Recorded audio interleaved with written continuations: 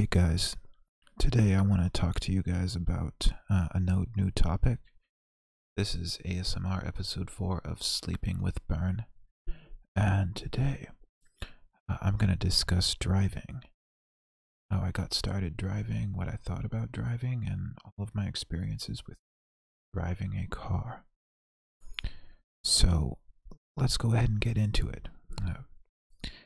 Back when I was like 15 or so, I was somewhat interested in driving, but my parents were reluctant to allow me to be behind the wheel of a car because they thought I might not use it responsibly. But when I was going to school, it annoyed me because I got out like an hour earlier than my sister almost, and then I had somebody come and pick me up, and then we also had to sit in a parking lot to wait for my sister to get out before we could ever go home. And I hated that because it made like a really long school day for me. So I was like dying to have a car, and I needed and I also wanted to get a permit. So I remember I got my permit a little bit late. I think a lot of people would get it at 15 and a half, and I was like 16 and a half when I could drive like just with an adult. So when I begged hard enough, my dad eventually took me out to a parking lot in his old Land Rover. And then I was like ready to have fun and go driving, but the first thing he had me do was start the ignition. And then what he had me do was just put my foot on the brake and then take my foot off the brake and then put it back on. And then he showed me the different gears like park, reverse, neutral, and drive. And I realized that in order to go forward, I had to remove it out of park and put it in drive. So when I moved the stick to drive, I remember I would just lift my foot off the brake and the car would coast forward a little bit. Then I had to brake again to make sure that it wouldn't coast forward. I also learned that in order to move, that in order to change gears, you pretty much always want to have your foot on the brake.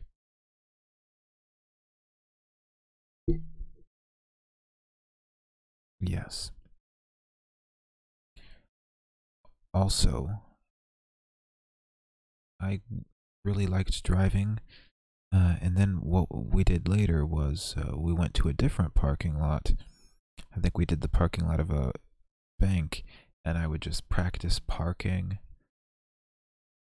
and then like move from one spot to another and all that stuff. I even got to go on some little access roads that were within the square mile, and then I could move like maybe from one parking lot to another. Now technically, if you don't have a permit, it's against the law to have you driving on any public property. You can legally drive if you're on someone's private property, but outside of that you cannot. So I was gonna say, for about 2 months I was practicing driving. I remember my dad was nice and calm for the most part when I drove with him, but when my mom took me out, the entire time she was pretty much screaming at me. Like if I didn't brake as soon as she wanted, like she'd really go off. And as well as that, she wanted me to stay like 10 miles under the speed limit. Or like if I were not congruent with exactly what she wanted, she'd really start flipping out. So yeah, it was an interesting experience. And yeah, but to be fair, if I'm a 16-year-old guy, never been behind a wheel, it's perfectly normal for parents to be freaked out. Later on that year, I took a driver's ed course, and the course was pretty damn long because that was required before you go for your permit. The course, I think, was like all day Saturday, like literally like 8 hours or something, 10 hours, and then like 8 hours Sunday. I think it might have been 2 weekends. I mean, it was long, but yeah, I mean, it was necessary.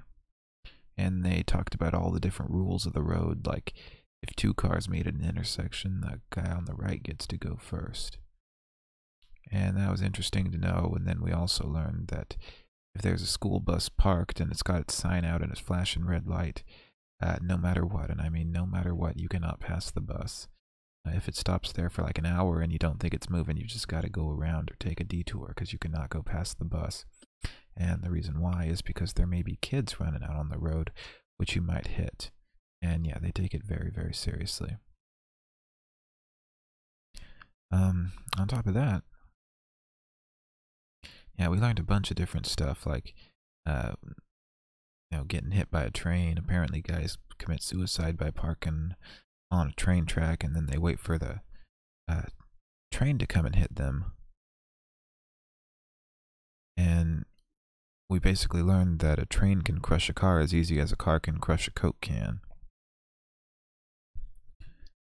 So yeah, you don't ever want to be near a train.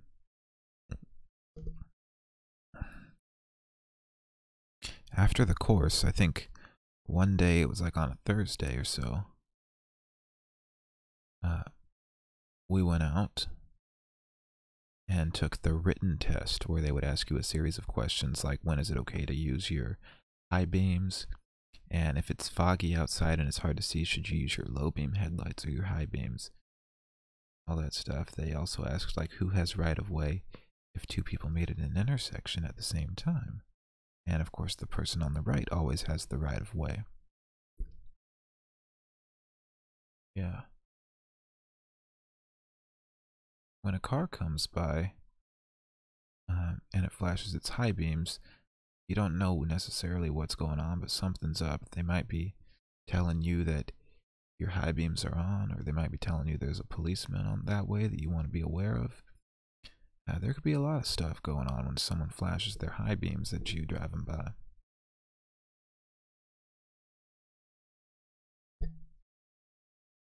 But yeah, I remember I took the written exam that one day. I think I barely passed. You needed 15 out of 20 questions. And if you answered the first 15 right, then the computer would just cut off right there and deem you as a pass.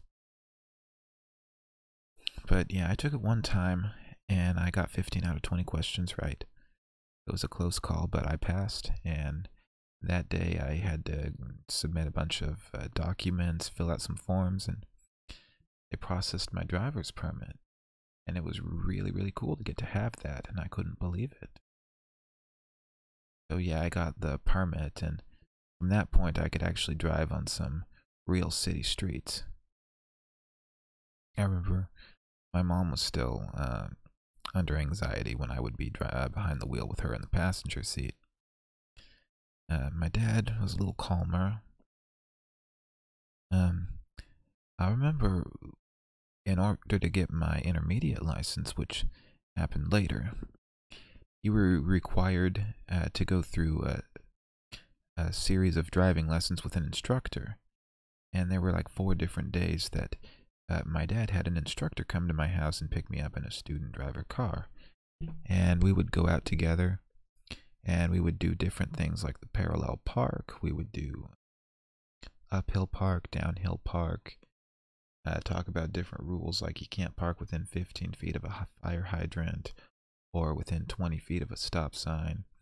And if you turn down a street or something, you gotta do the turn signal at least like 100 feet in advance.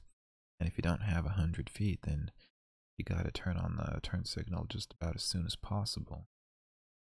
Yeah.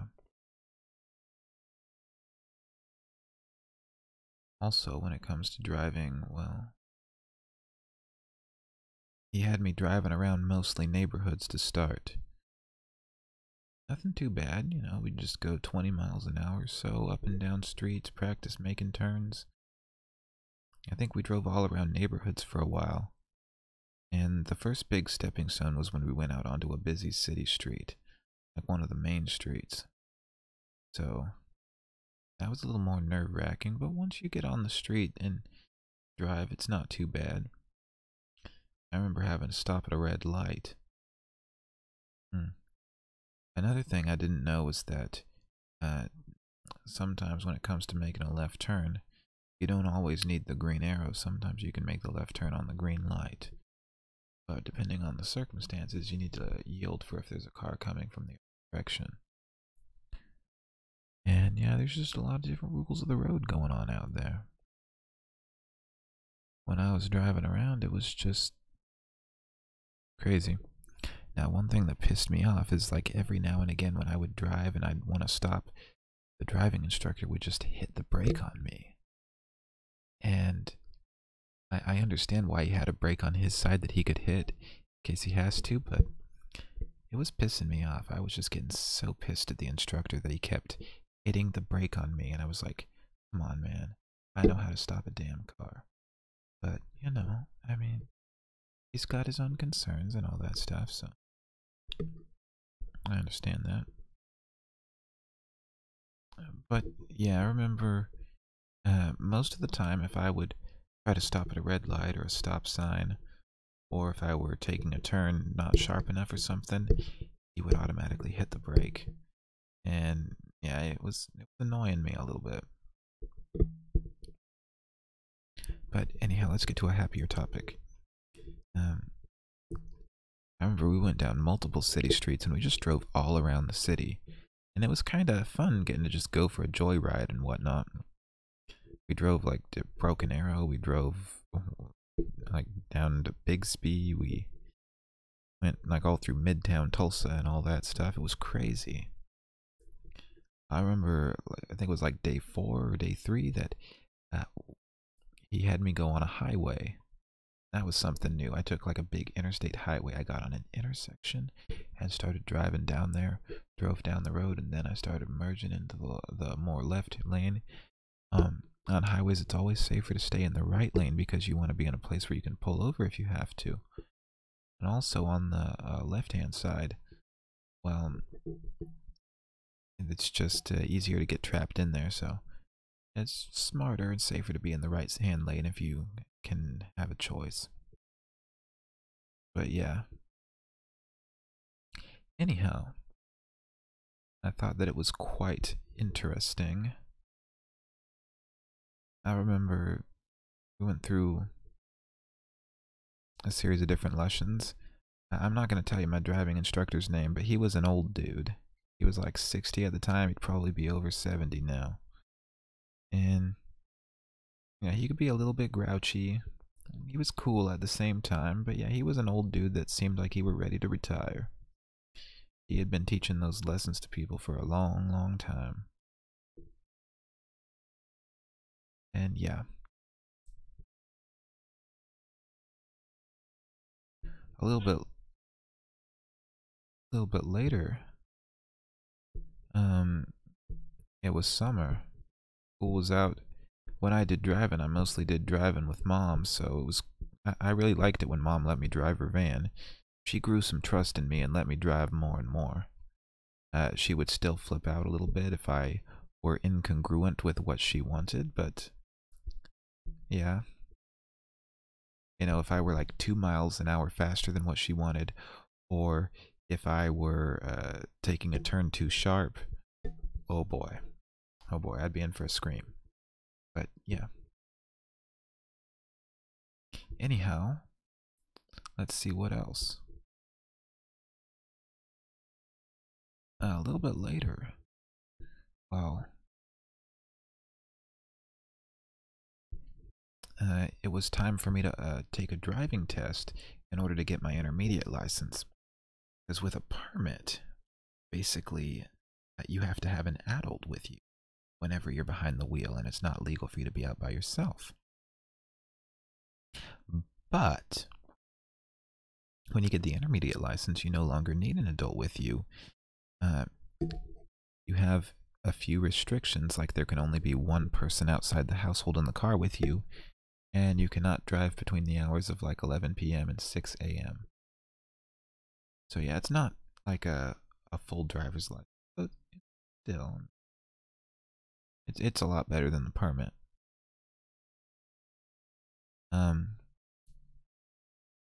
Anyhow, I failed the driving test 2 times. Uh, I got points counted off with the driving instructor because the first time I was going too slow, trying to be super careful not to speed and being very hesitant to go anywhere. And that got points counted off my score. You know, I think there was like a time when like I got like 5 points counted off because there was an incoming UPS car half a mile down the road, and I chose to wait for it. And it's like, what? That car took 2 minutes to get here almost, and you waited for that car? Yeah, that's a point deduction. You didn't need to do that. But I typically think it's always better to be safe. Sorry. So yeah, I did not pass that first driving test.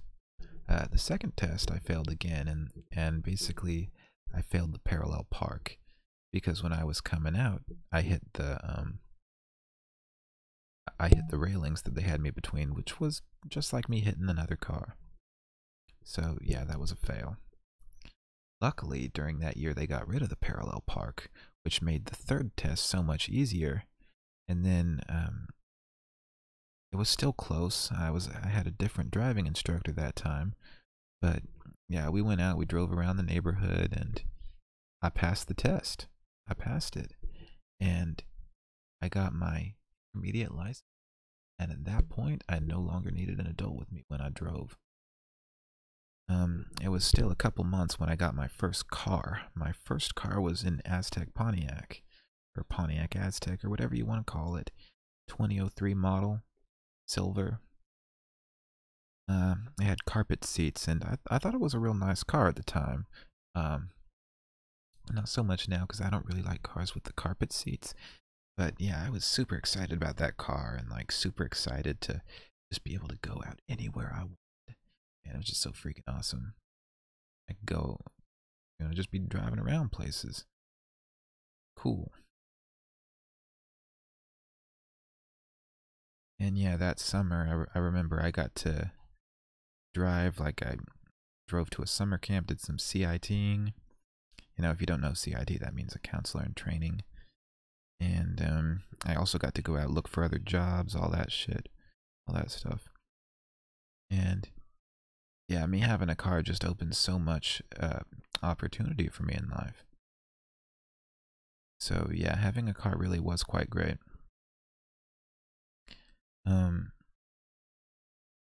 There were a lot of things that I could really look forward to with that.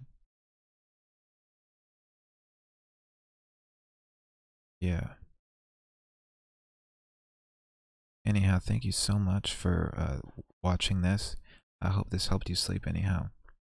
I hope that you'll have a really wonderful day. Please subscribe and leave a comment down below. And there's a link to my Patreon. If any of you guys want to support me on that, please do.